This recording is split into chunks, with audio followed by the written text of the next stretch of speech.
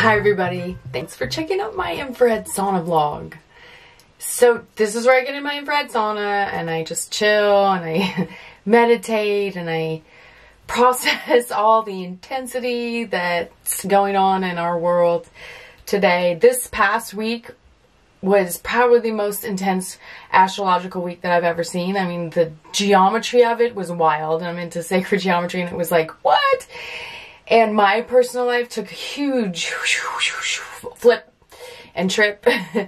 And many people that I know also have been just like going through massive transformations. And so anyway, this is where I talk about things that I need to think about and meditate on so that I can keep a focus and keep my positive attitude and keep manifesting and moving forward in the direction that I know is my heart is in my heart-centered, you know, desires and for my highest good and not to get distracted. And so during this whole astrological and whatever else, it's the solstice. Yesterday was the solstice, okay?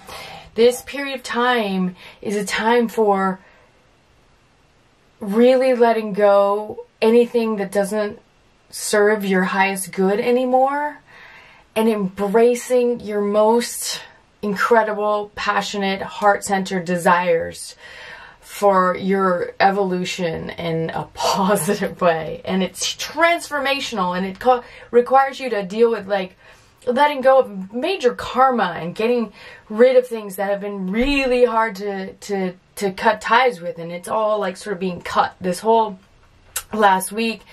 And then the solstice and all of that have been like really intense energetically and transformationally.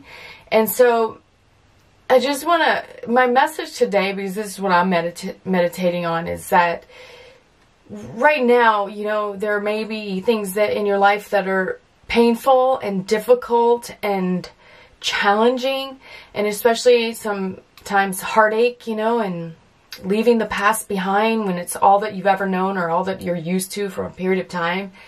And embracing the unknown, but embracing what you know is in your highest good. That is profound and can be, if you look at it from a fear base, it can be very daunting and anxiety producing.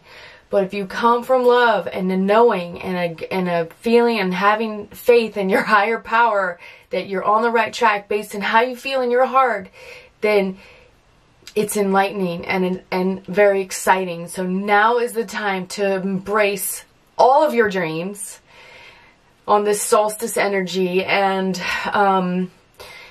think about enjoying the summer, baby.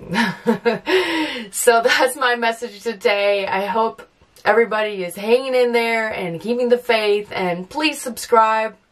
It would mean the world to me.